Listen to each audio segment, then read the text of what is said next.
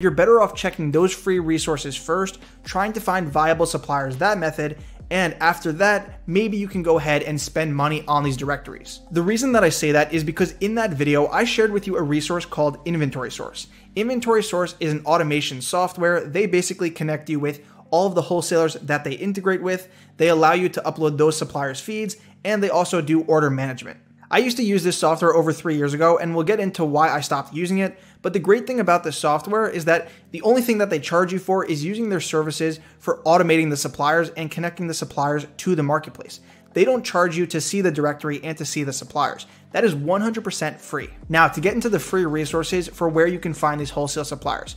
By the way, I made a Google Doc and it's going to list out all of the different suppliers. It's going to have links to the supplier websites and where you can actually find these suppliers. And the link to this Google Doc and where you can view it is down in the description. So the first software, as you've already guessed, that we're going to be talking about is going to be Inventory Source. As I already mentioned, Inventory Source is an automation software, and they basically work with over 250 different suppliers to connect those suppliers with your marketplaces like eBay or Amazon. So inside the Google Doc that I've shared, you'll see a link to where you can see over 230 suppliers that Inventory Source actually connects with. By clicking the link inside of the doc, it's going to bring you up to Inventory Source's site, and all you need to do is you just need to create a free account, and then you're going to be able to see the directory. So once you get to this page, the way that you can access the supplier directory is on the left-hand side. You're going to click Supplier Directory, and it's going to then bring you up to the place where you can see the entire list of suppliers. So once you get to the supplier directory page, Inventory Source has a great built-in search feature where you can narrow down and refine the suppliers that you want to see. To search by suppliers, you have a couple of different options. You can select whether or not they have a catalog. To me, I usually leave it on it doesn't matter.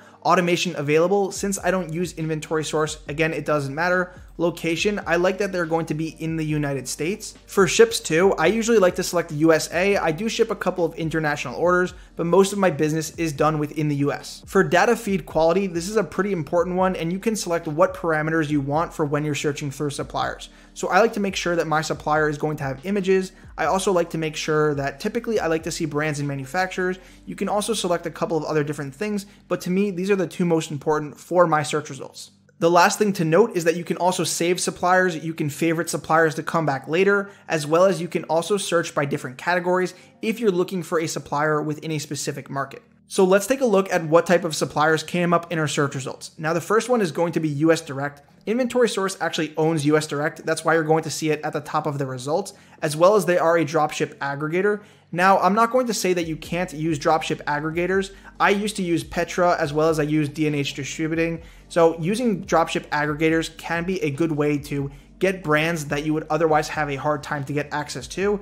It's just important to know that if you're working with an aggregator, typically those prices are going to be marked up. So after US Direct, we were recommended Doba, and then you have Honest Green, you have D&H Distributing. So this was the first supplier that I actually used when I started working with Inventory Source, as well as I use them to get ungated for a couple of different categories on Amazon. So other than the aggregators, you also have a couple of different suppliers. You have CWR, which is a really big marine distribution company. They carry a lot of different brands inside the marine and electronic niche.